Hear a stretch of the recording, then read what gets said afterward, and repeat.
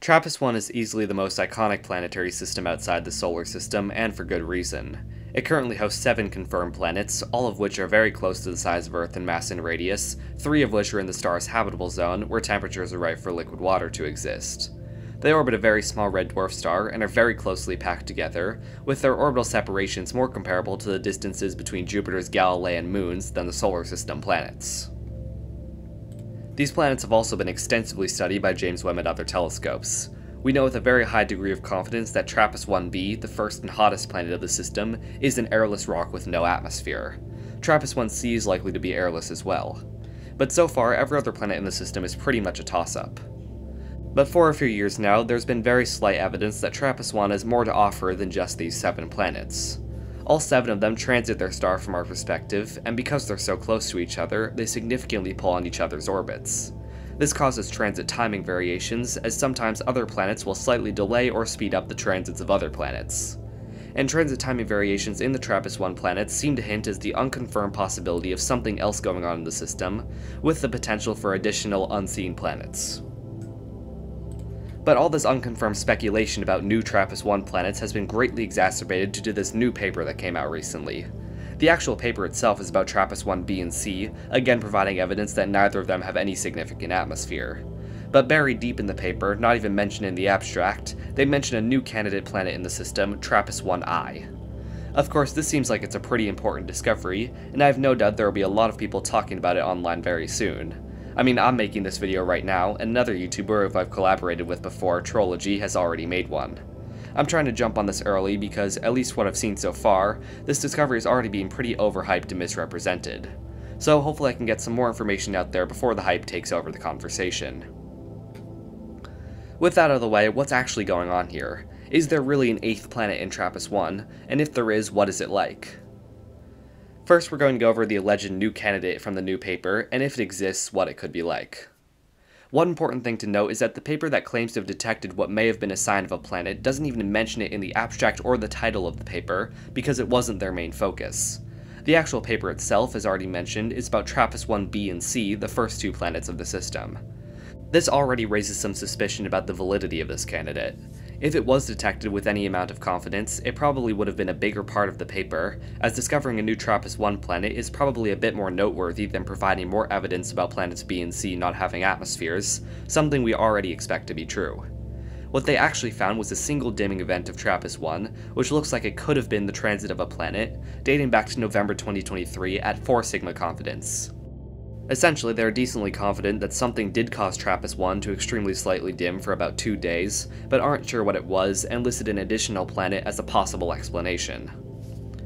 So to make it clear, TRAPPIST-1I is currently not considered a planet candidate or even an unconfirmed planet.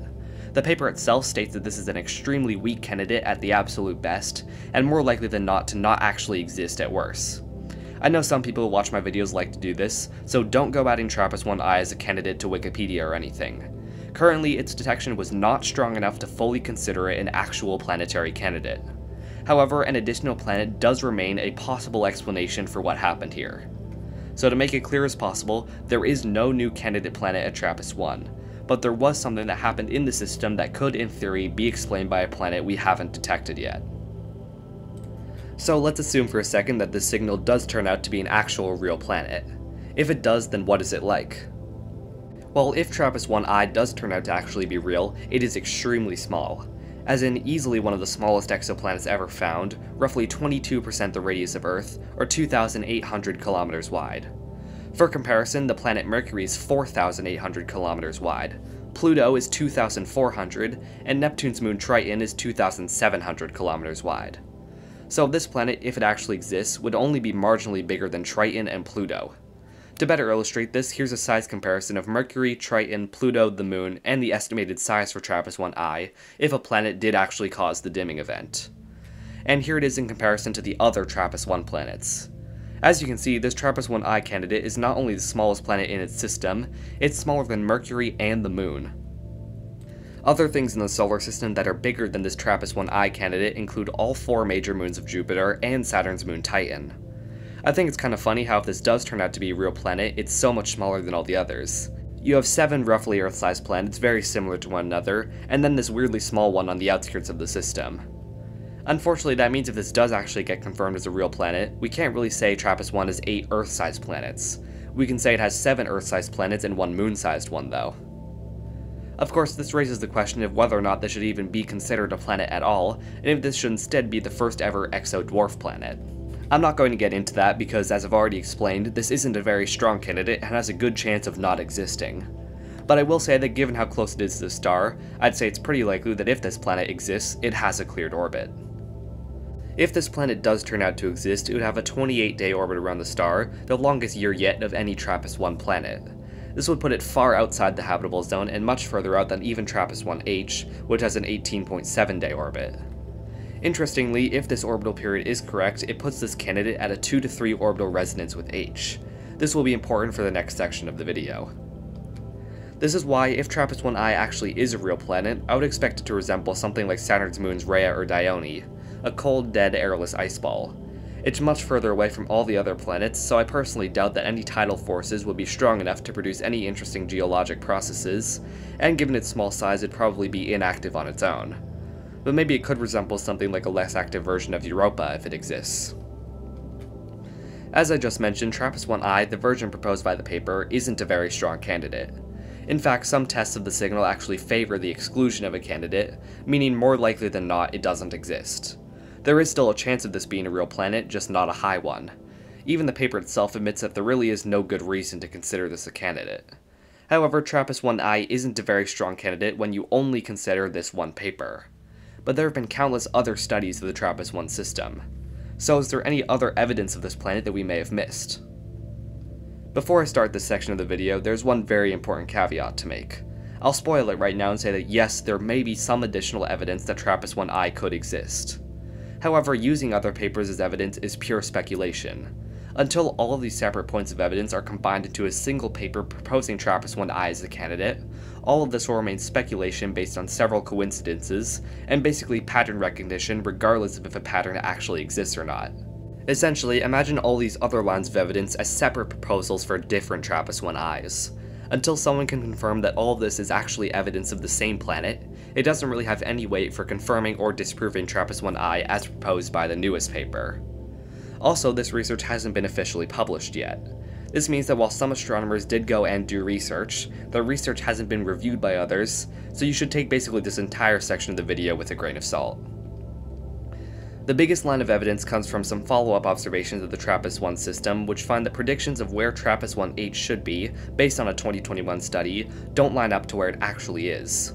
This is just one of two things. Either their timing of TRAPPIST-1H has an excess of outliers that skewed their data, or more interestingly, the 7-planet model for TRAPPIST-1 is not accurate to how the system is actually working, suggesting that there is an 8th outer planet, TRAPPIST-1I. However, it's not currently known if the new TRAPPIST-1I candidate is big enough to produce the variations that may have been observed. Also, as I briefly mentioned already, the newest TRAPPIST-1I candidate is in a 2 to 3 orbital resonance with planet H. The entire TRAPPIST-1 system is already in resonance with each other, so this is exactly what we would expect if this planet was real. So to sum it all up, someone detected a dimming event in TRAPPIST-1 at 4 sigma confidence that theoretically could be explained by a new 8th planet in the TRAPPIST-1 system, designated TRAPPIST-1I. This is not very compelling evidence for a planet, and isn't strong enough evidence to even officially make TRAPPIST-1I a candidate. But if it is explained by a planet, it would have to be extremely small, smaller than both Mercury and Earth's moon, and only slightly bigger than Triton and Pluto. Unrelated transit timing variations of TRAPPIST-1H, as detected by a different unpublished and unreviewed paper from a few years ago, suggest that the 7-planet model for TRAPPIST-1 might not work, and an additional planet might be necessary to explain it. The TRAPPIST-1I potential candidate as detected by the newest paper is in a 2 to 3 resonance with planet H, something that we should expect if it was a real planet, but that's not evidence on its own and could just be a coincidence. In short, there is no strong evidence of TRAPPIST-1I at this time, but there are hints of it. While I wouldn't jump the gun and call this a candidate yet, it does seem like a possibility that an additional planet in TRAPPIST-1 could explain these separate pieces of evidence. However, until someone actually explains how TRAPPIST-1I could explain the TTVs of planet H and the November 2023 transit, I wouldn't call this a candidate yet. So what needs to be done to make TRAPPIST-1I an actual candidate, and after that, how could we confirm it? Luckily, we have several years of TRAPPIST-1 observations. the first thing to do is look through that for signs of other transits. Because this planet, if it exists, is so small, it could have easily been missed by less powerful telescopes, explaining why we haven't found it until James Webb started observing the system.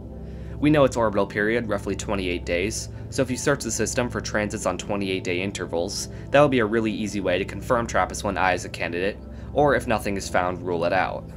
But as for now, as of the time I'm making this video in early September, basically consider TRAPPIST-1I a candidate planet. More observations are needed to confirm it as a candidate, and then more observations are needed to confirm it as a real planet.